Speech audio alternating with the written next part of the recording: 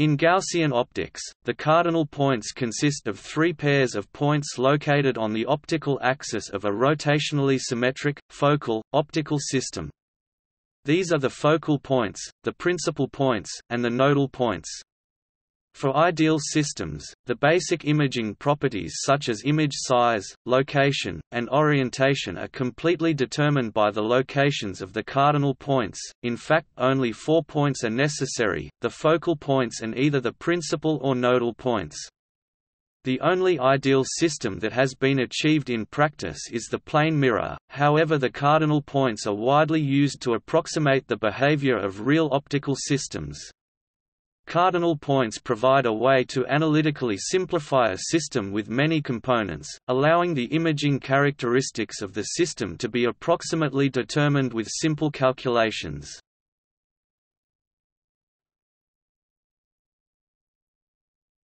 Topic: Explanation. The cardinal points lie on the optical axis of the optical system. Each point is defined by the effect the optical system has on rays that pass through that point, in the paraxial approximation. The paraxial approximation assumes that rays travel at shallow angles with respect to the optical axis, so that sin theta approximately equals theta. Display style sin theta approx theta, and cos theta approximately equals 1. Display style cos theta approx 1.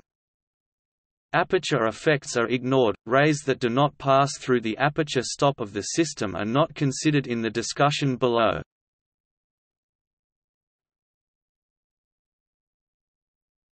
Topic: Focal planes.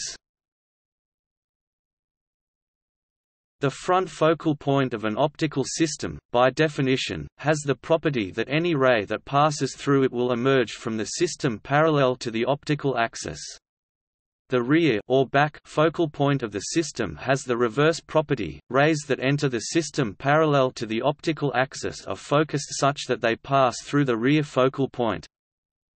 The front and rear or back focal planes are defined as the planes, perpendicular to the optic axis, which pass through the front and rear focal points.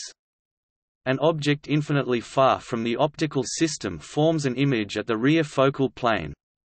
For objects a finite distance away, the image is formed at a different location, but rays that leave the object parallel to one another cross at the rear focal plane. A diaphragm or stop at the rear focal plane can be used to filter rays by angle, since it only allows rays to pass that are emitted at an angle relative to the optical axis that is sufficiently small. An infinitely small aperture would only allow rays that are emitted along the optical axis to pass. No matter where on the object the ray comes from, the ray will pass through the aperture as long as the angle at which it is emitted from the object is small enough. Note that the aperture must be centered on the optical axis for this to work as indicated. Using a sufficiently small aperture in the focal plane will make the lens telecentric. Similarly, the allowed range of angles on the output side of the lens can be filtered by putting an aperture at the front focal plane of the lens, or a lens group within the overall lens. This is important for DSLR cameras having CCD sensors. The pixels in these sensors are more sensitive to rays that hit them straight on than to those that strike at an angle. A lens that does not control the angle of incidence at the detector will produce pixel vignetting in the images.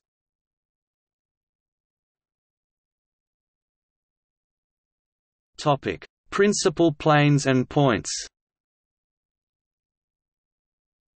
The two principal planes have the property that a ray emerging from the lens appears to have crossed the rear principal plane at the same distance from the axis that the ray appeared to cross the front principal plane, as viewed from the front of the lens. This means that the lens can be treated as if all of the refraction happened at the principal planes. The principal planes are crucial in defining the optical properties of the system, since it is the distance of the object and image from the front and rear principal planes that determines the magnification of the system. The principal points are the points where the principal planes cross the optical axis. If the medium surrounding the optical system has a refractive index of 1, e.g., air or vacuum, then the distance from the principal planes to their corresponding focal points is just the focal length of the system. In the more general case, the distance to the foci is the focal length multiplied by the index of refraction of the medium. For a thin lens in air, the principal planes both lie at the location of the lens. The point where they cross the optical axis is sometimes misleadingly called the optical center of the lens. Note, however, that for a real lens the principal planes do not necessarily pass through the center of the lens, and in general may not lie inside the lens at all.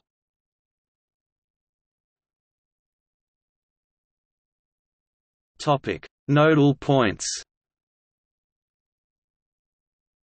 The front and rear nodal points have the property that a ray aimed at one of them will be refracted by the lens such that it appears to have come from the other, and with the same angle with respect to the optical axis. The nodal points therefore do for angles what the principal planes do for transverse distance. If the medium on both sides of the optical system is the same, e.g., air, then the front and rear nodal points coincide with the front and rear principal points, respectively. The nodal points are widely misunderstood in photography, where it is commonly asserted that the light rays intersect at the nodal point, that the iris diaphragm of the lens is located there, and that this is the correct pivot point for panoramic photography, so as to avoid parallax error. These claims generally arise from confusion about the optics of camera lenses, as well as confusion between the nodal points and the other cardinal points of the system. A better choice of the point about which to pivot a camera for panoramic photography can be shown to be the center of the system's entrance pupil. On the other hand, swing lens cameras with fixed film position rotate the lens about the rear nodal point to stabilize the image on the film.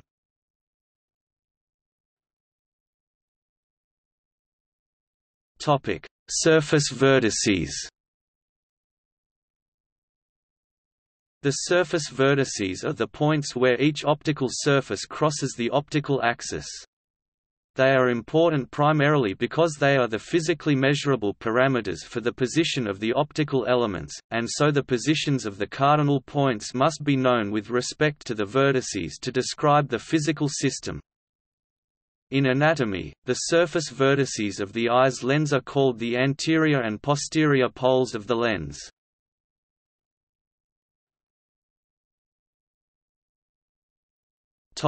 Modeling optical systems as mathematical transformations.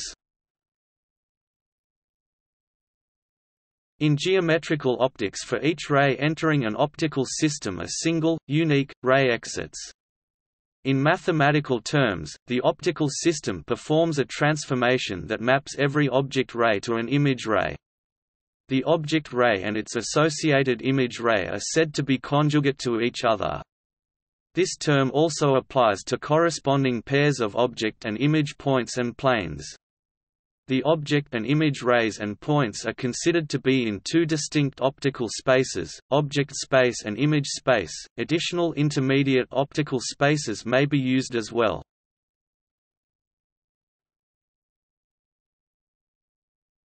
Topic: Rotationally symmetric optical systems, optical axis, axial points, and meridional planes.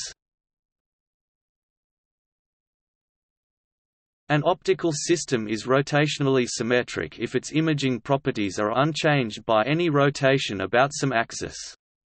This unique axis of rotational symmetry is the optical axis of the system. Optical systems can be folded using plane mirrors. The system is still considered to be rotationally symmetric if it possesses rotational symmetry when unfolded. Any point on the optical axis in any space is an axial point. Rotational symmetry greatly simplifies the analysis of optical systems, which otherwise must be analyzed in 3 dimensions. Rotational symmetry allows the system to be analyzed by considering only rays confined to a single transverse plane containing the optical axis. Such a plane is called a meridional plane. It is a cross-section through the system.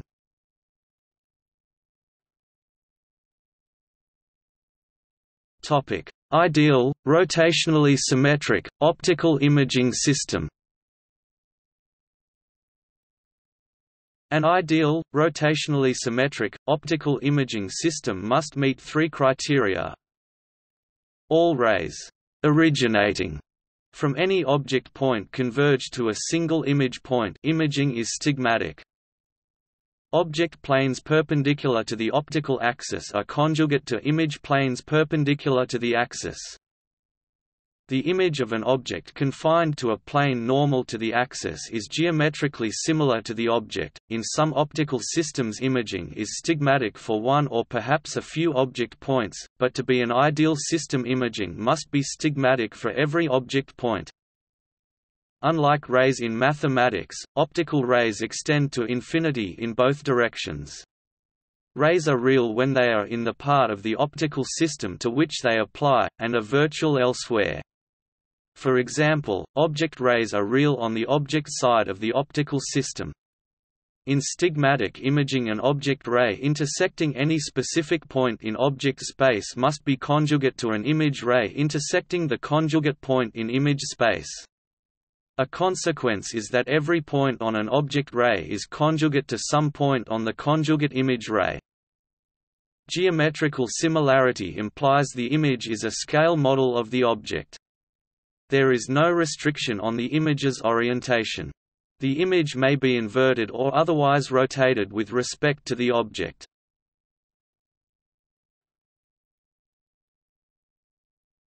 Topic: Focal and afocal systems, focal points. In afocal systems, an object ray parallel to the optical axis is conjugate to an image ray parallel to the optical axis. Such systems have no focal points, hence afocal, and also lack principal and nodal points. The system is focal if an object ray parallel to the axis is conjugate to an image ray that intersects the optical axis. The intersection of the image ray with the optical axis is the focal point F in image space. Focal systems also have an axial object point F such that any ray through F is conjugate to an image ray parallel to the optical axis. F is the object space focal point of the system.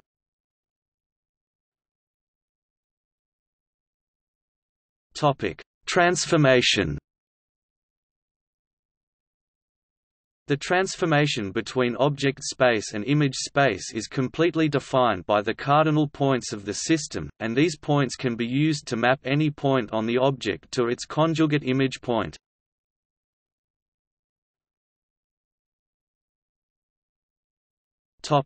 See also: Film plane, pinhole camera model, radius of curvature optics, vergence optics.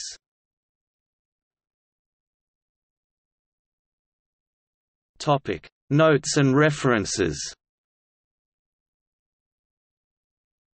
Hecht, Eugene 1987. Optics 2nd ed. Addison Wesley. ISBN 0-201-11609-X. Lambda Research Corporation 2001. Oslo Optics Reference PDF version 6.1 ed. Retrieved 5 March 2006. Pages 74 to 76 define the cardinal points.